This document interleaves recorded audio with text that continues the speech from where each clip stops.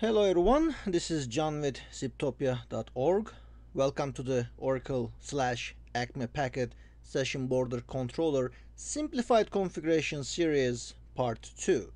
In this tutorial, we will first get a little familiar with the command line interface and then look at layer 1 to layer 3 configuration items according to the 7-layer OSI model.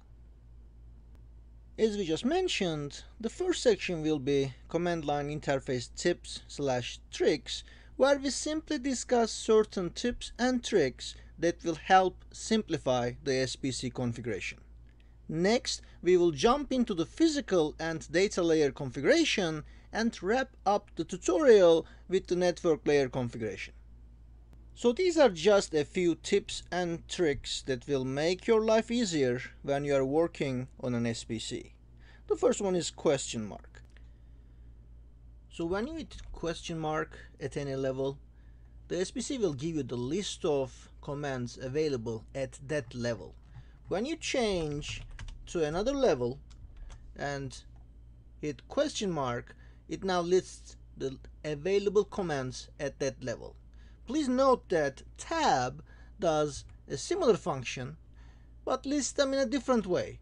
As you can see, with a question mark, you get the description of the command as well.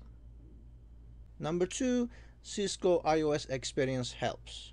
Cisco is a commonly used vendor in different products, and if you are familiar with the Cisco iOS command line, you will not have any issues with the Acme Packet SPCs.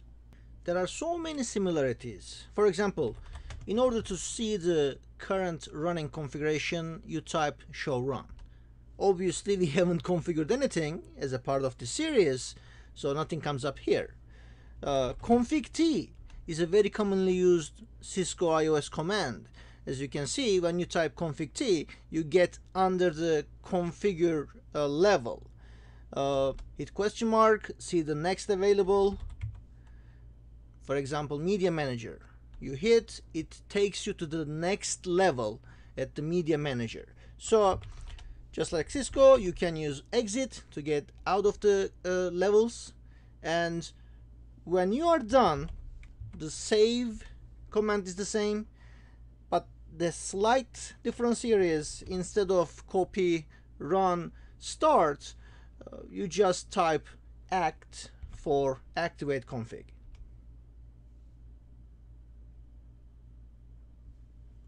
Now, if you haven't already noticed, there's one thing that is kind of annoying.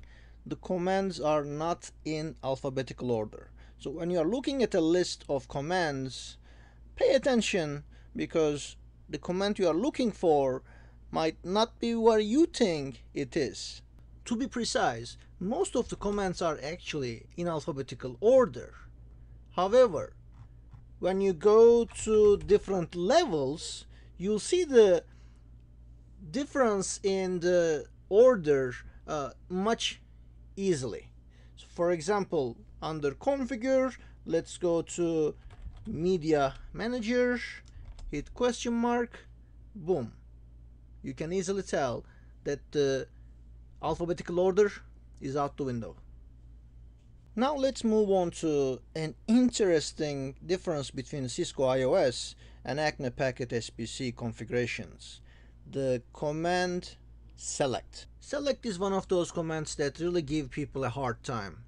When you are configuring a section, if you see an error that says no object selected, that means you forgot to use the command select. Now, I'm not going to give you the documentation like details about the command select, but I'm going to give you the tip that I give to everyone who is struggling with this command. So whatever you are configuring, whichever level you are at, if you hit question mark and take a look at the command list, if you see select in this list, you must use it. Otherwise, move on. Let's say we are trying to configure some ports, just like we are about to do in this tutorial. Let's go to configure terminal. Again, hit the question mark. The select is not an option here, so we are in good shape. Let's move on to system level, which the network interface and physical interface would be at. Hit the question mark. The select command is still not a part of this list. We are still in good shape. Let's move to network interface. Let's say we are about to configure a network interface. If you don't have any network interface configured, that's fine. You are lucky. You can omit select this time. But when you have multiple interfaces, you will have to use select. As you can see, it's a part of this level. Again, the thing to keep in mind is, if you are having any issues with the select command, try to keep in mind that when you look at the command list, if select is there, you have to use it. Another important command is done. So when I'm talking to someone about SBC configuration, I always use this phrase: are you done? Are you done configuring? So when somebody's stuck, they made their changes, they don't know what to do next, I tell them, hey, are you done? Are you done configuring? If you keep these questions in mind, you will always remember the command done. And that's what you need to use in order to finish configuring an item. Next section is physical/data link layers. This is just a quick reminder of the 7-layer OSI model and how it applies to SBC configuration. For more details, please watch part 1 of this series. We talked about console access in part 1. We also mentioned the fact that management 0 port can be used for out-of-band management, whereas management 1 and management 2 can be used to synchronize SBCs in a redundant pair. Neither out-of-band communication nor a redundant pair is a requirement. Therefore, in order to simplify the configuration, we will skip the management ports for now. Our focus will be the network media ports where the magic happens. Let's take a closer look. As you can see here, the ports are named S0P0, S0P1, S1P0, and S1P1. S here stands for slot and P stands for port. Newer models like 4600s simply have P0, P1, P2, P3 names for these ports. Now these are called network media ports. When you hear the name network media port, you may think that these ports are just used for media. These ports are actually used for both processing, signaling, and media. How do they do it? Let's repeat the analogy we used in part 1. Let's say you are managing a room with 4 doors. Visualize it. Each door has a label on it: S0, P0, S0, P1, S1, P0, and S1, P1. People knock on the doors to come into the room, talk to you, and get out. Today, first person came through door S1, P1, talked to you, and you let him or her out the door S0, P0. Just an example: as you are managing the room, you determine who comes in through which door and which door they should use to get out. You have the complete control. Another person came through S1, P1, talked to you, and this time you let them out through door S0, P1. You make the call, whatever door you choose. Here, you chose S0, P1. Someone else knocked on the door, S0, P0. You didn't recognize the person and you simply didn't let them come in. Another person knocked on the same door, S0, P0, but this time you recognized the person, you let them in. After talking to you, you let them go out through S1, P1. Again, all under your control. 4 doors, 1 room, you decide who comes in, who goes out, via which door. And that is pretty much what an SPC does. Let's use the scenarios in this analogy to explain the logic in SPCs. Instead of doors being labeled S0P0, S0P1, S1P0, S1P1, we have ports with the same labels in the SPC. Rather than people knocking on the doors trying to get in, SIP calls are trying to get into the SPC ports. Now, instead of you deciding if you want to let people in, the SPC you configured determines which calls should be accepted, which should be denied. Going over the examples in the analogy, let's say the SPC received a call to port S1P1. Is the caller or the source IP address familiar? Do we want the SPC to accept the call or deny it? Let's say S1P1 is connected to our internal network. Therefore, this call is now an outbound call from an internal user. Let's say you have two different SIP trunk providers connected to your SPC via ports S0P0 and S0P1. Depending on how you configure the SPC, this internal outbound call could use any of these ports/SIP trunks. In the examples, the first call was sent out through one SIP trunk provider via port S0P0 and the next call through the other SIP trunk provider via S0P1. Now, let's say the SIP trunks via port S0P0 are two-way. We received a call and the SPC didn't recognize the source IP address of the sender. Then the SPC discards that call. If another call comes through port S0P0 via a known or pre-configured SIP trunk provider SPC IP address, SPC lets the call in and sends it to the internal network via S1P1. And finally, before we start configuring the SPC physical interfaces, we need to write down the virtual MAC addresses to use.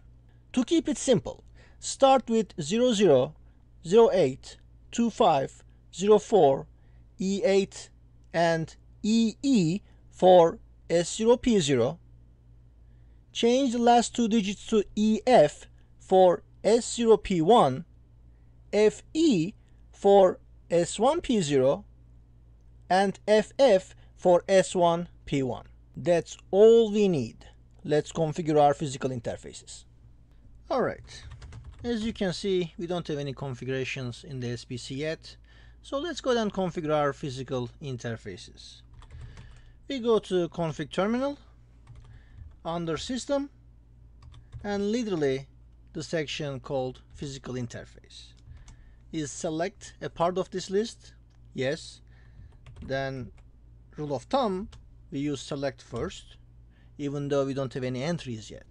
Now we can move on to configuring our first interface. Since these ports are network media ports, the operation type is media. We give them a name.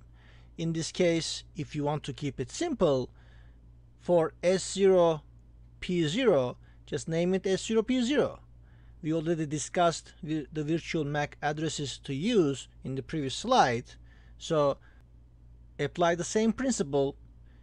Use the name S0P1 for port 1 slot 0 and the respective virtual MAC address. The good thing about this is that, similar to Cisco iOS, you can simply copy paste these lines. So here, let's go and copy our first physical interface. Now, going back to the previous slide, think about the two questions I always ask people when they struggle.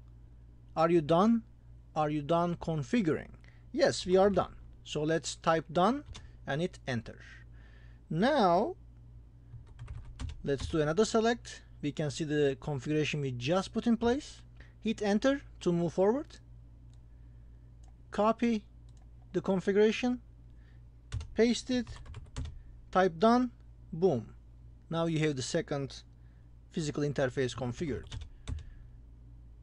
Do the same, copy this, paste it, and now you have your next physical interface configured. And finally, the last physical interface, copy paste, done. And obviously when you are done, don't forget to save and activate your configuration. Now if you run the command show run, you will see the physical interfaces that we just configured. Well, after the physical interfaces, we now start configuring the network interfaces, just like going from layer 1 to layer 3 in 7-layer OSI model. And we literally just need IP addresses, default gateways, and subnet masks for this section. If you are using different SIP trunk providers or dedicated certain ports to certain applications, you work with the respective parties to get the IP address details, and they would be in different subnets. This set of IP addresses we are going to use here is just to demonstrate the SPC configuration, and they all belong to the same private network. Let's jump into it. Just like a lot of private networks out there, this private network that the SPC resides in is a /24 subnet with the default gateway .1 in the 192.168.1 private IP space. Let's use 110 for S0P0, 120 for S0P1, 130 for S0P0, and 140 for S1P1. As you can see, in order to keep things simple, we are again using the name as the respective slot and port. And we can copy paste these lines just like Cisco IOS. So let's go and start. Under system, instead of physical interface, now we type network interface. Is select a part of this list? Yes. So it's worth typing select, even though we don't have any entries at this point. Hit the question mark to see the command list. There's a lot of commands here, but as you can see on the left, we are just going to use 4 lines. We already select, so let's go ahead and add our first network interface.